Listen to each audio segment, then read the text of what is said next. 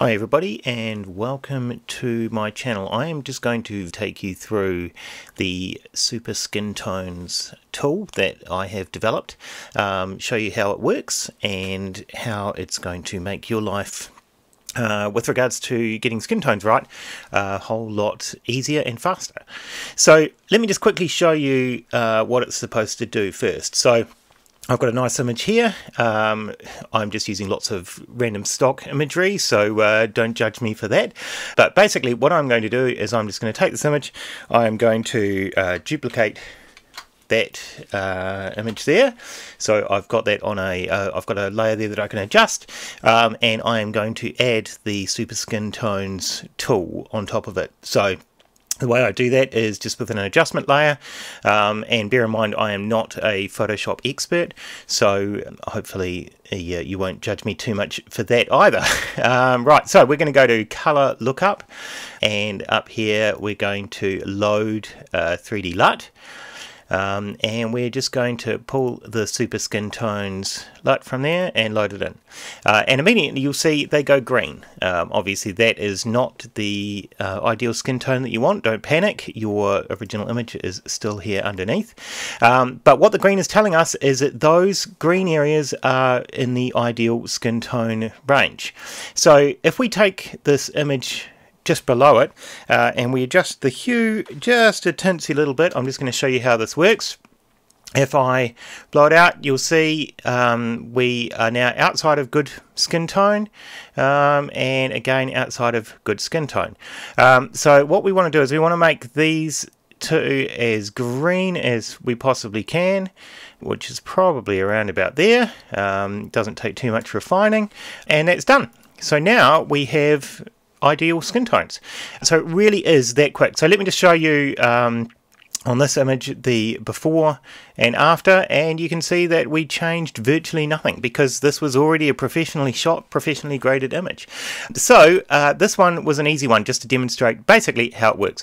What I'm going to do is I'm going to show you a few other shots just to show you how this works with a range of different things. Now obviously a lot of these are professionally shot in studios and professionally tuned. So if I do the same thing with this, so I am just going Control J to create a new layer down the bottom there, and then I'm going to add Color Lookup, load our Super Skin Tones, look on top of it, and you can see these guys are also nice and green. So you see that this works fine with a range of different ethnicities and backgrounds as well. I'm just going to go Control U to bring up the hue slider, and you can see once again as I move this they go out of the green range, so we're going to get this as green as we possibly can. So once again in this case we've got virtually no change, but if I just zoom in a little bit on here, you can see that is with it turned off and with it turned on. So you can see quite clearly, well hopefully, depending on your monitor, you can see that just that little tweak has warmed up the skin and made these guys look a little bit healthier, from slightly yellow perhaps to just nice and healthy. Let's try another one. Now, this one is obviously quite different because this has a very distinct sort of look and color cast about it. So I'm going to try doing the same thing just to show you how this works. So there you go. We've created a new layer, which is the one that we're going to adjust there. We're going to throw our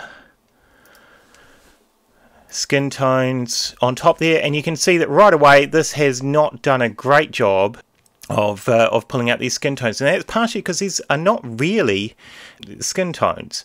So I'm going to try changing it. So let's go to Control U again, and we're going to tweak this a little bit and see, okay, we can kind of make it a little bit greener, okay, but we really can't bring that in.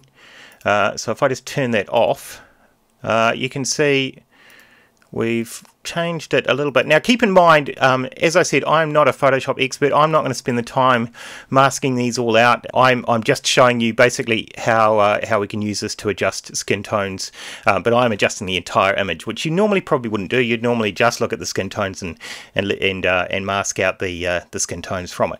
So anyway, going back to this, so this clearly is a tricky image to actually be able to deal with. Let me just get rid of that and create a new clean copy of it. Alright, so we've got, so there's a few ways that we can deal with an image like this.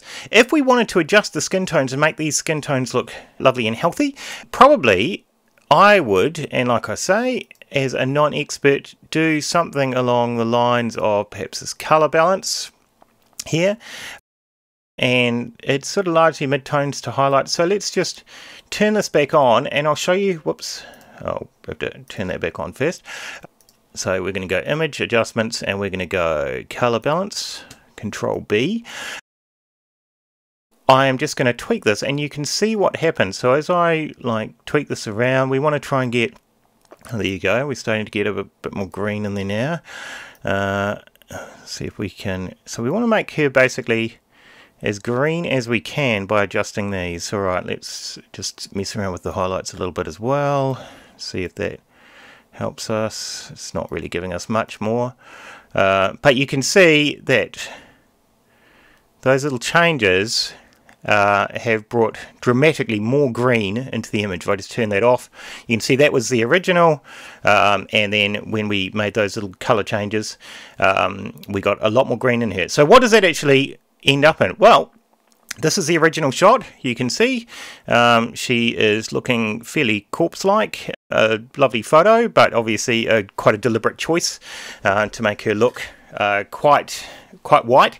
And here you can see we've got a much more natural looking lively color in her skin tones. So it really is that quick and easy. Now how you actually go about adjusting the skin tones, entirely up to you, but this tool just gives you a guide so you know when you're hitting the skin tones. The reason why it's so important is that most of us don't have fancy color corrected monitors or displays that we can use to tweak this stuff, so a lot of us are either flying blind or we're having to learn how to use things like scopes or other sort of tools in order to be able to know that we are hitting the right color to get a nice clean skin tone out of these images. Alright, so let's carry on through and I'll see if I can show you a few others quickly. Okay, so here's a whole group. Now, by the looks of it, again, this is just stock image that I've just pulled off the internet, but again, this looks like it's all been shot with the same background, same environment, so I would assume pretty similar lighting. That's going to help us because I will show you in a minute how that changes. So again, we've created a new layer, which is the one that we're going to adjust, just so that I can show you an A/B comparison. We are going to throw super skin tones on top of it, and you can see these guys, yep, they're all pretty good, right? Okay, I'm just going to fire up the hue. We'll just give it a little bit of a play, see whether we can do any better. I actually don't know whether we can do much better than what's already there. So that's pretty good, but you can see basically we can adjust those things quite easily. Alright, so that one is pretty simple. Now, this is an interesting one. This one was created by a guy, Sean Tucker. So search that out on YouTube. And what he did was he did a bit of a comparison between Canon color and Sony color. Now, I should point out that Sony, since this comparison was done, Sony have worked pretty hard to fix their color, so there's not nearly the problems that they used to have in their color, but this was just to do a quick comparison out of the camera of Sony skin tones versus Canon skin tones. Now you can probably already tell that yeah, the Canon looks a little bit nicer, but what we're going to do, I've already played around with this one, let me just get rid of this and get rid of this so I can show you what I am doing. Delete that one. Oop, delete that one. Alright, so that's the original image, and that was just straight out of camera showing a demonstration between the Canon and the Sony. So we're going to add a new layer, and then on top of that we're going to go color lookup and we're going to throw super skin tones on top of there, and you can see the Canon is indeed, based on this tool, quite a lot better. We can still do better than that though, I suspect. So let's go Control U. Let's see if we can make him a bit greener. Now, one thing I should note about this is if I wanted to do something like increase the saturation on this as well, change the lightness. Okay, so this will work in all sorts of lighting conditions and different saturation points as well. Okay, and it'll still tell you if your skin tones are bang on. So I'll just put those, I'll put those down a little bit. All right. So there you go. So we've increased our lightness, changed our saturation slightly, but basically you can see now we have got good skin tones versus bad skin tones. Now if I wanted to correct the Sony skin tones, I could do the same thing. So I just look at those and I just try and make those green. Let me just reduce that lightness back down a little bit, bump the saturation up. And we're going to try and make the Sony one here, we're going to make him as green as we possibly can, which is probably around about there. Alright, and if we have a look, now we've improved and we've got a much more natural looking skin tone over here. Of course we ruined the Canon image, but that is not the purpose of this little experiment. Okay, so we go back to the original. You can see it's quite magenta, ignoring the brightness differences versus the new one. We've got a much warmer, nicer looking image. All right, let's take an image that actually, this is obviously professionally shot, looks generally pretty good. So if we wanted to, again, if you were looking at this on, depending on the monitor you're looking at it on, the image could actually look pretty good, and you might not feel like you actually need to change it very much. So let's just see what this tool is going to tell us about these skin tones.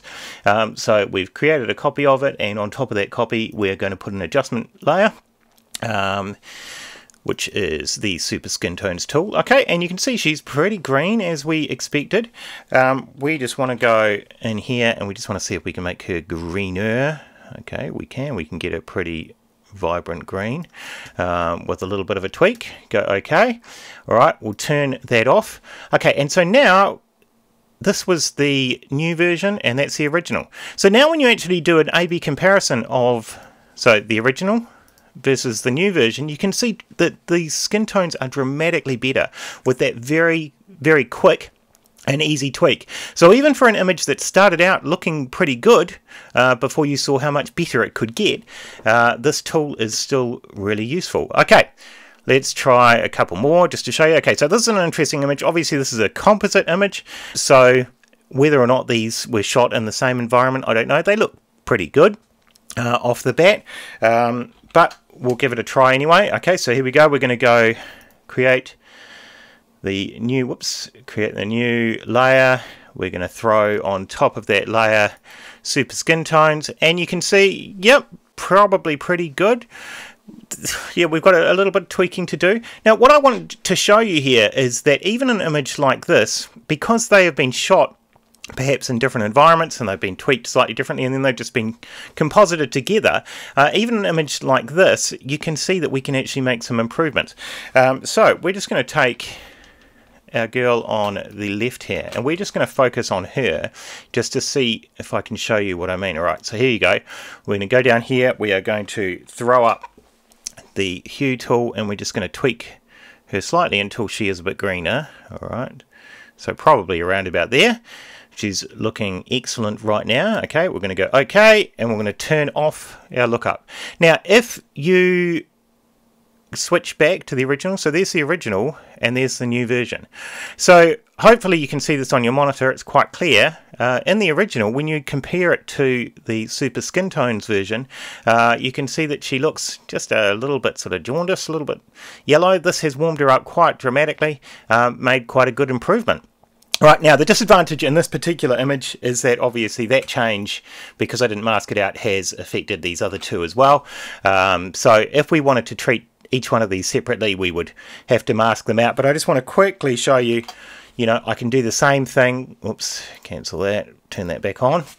Alright, just I can do the same thing with these two as well. So I can just pick out whichever one and just make them look as green as possible. Okay, you can just see that it works well on all skin tones, but when you've got a situation like this where the girls have been perhaps photographed in different lighting conditions, you're actually going to get slightly different results. So that's just something to keep in mind, but not generally going to be a problem for most people who are just grading a single shot. Right, so we actually, in order to get the Asian looking good there, we didn't need to do very much. We'll just go okay. Alright, okay, and so before and after, you can see again, it probably has improved a little bit. Alright, but not too dramatic a change as you would expect from a professional photograph. Okay, so having said all of that, we have looked at lots of lovely studio shots that have all been carefully graded here, so I wanted to pick out something that looked a little bit more like your Instagram feed, just to show you how it works on this as well. So we are going to do the same thing. We're going to go Control J to add a new layer, and then on top of that layer we are going to throw Super Skin Tones, which is there.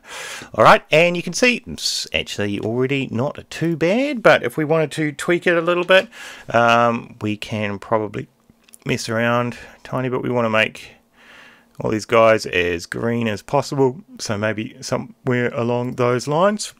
Alright, I'm just going to zoom in here so you can see what we're doing. Alright, I'll turn that off. Alright, and so there was the original, and that's the new version. So very minor change on this, but the important point here is just how simple it is to actually dial it in terms of getting exactly the color you want, without actually having to really think too hard about it. We may be able to improve this even more. We'll just see.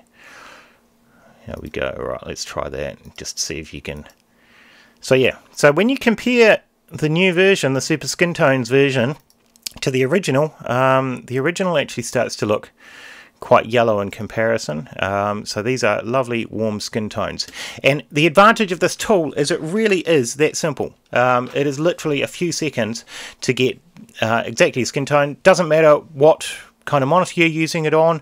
It doesn't matter if your monitor is completely shot, the colors are completely out. If it is green, you are good to go. So that is the Tim Tools Super Skin Tones tool.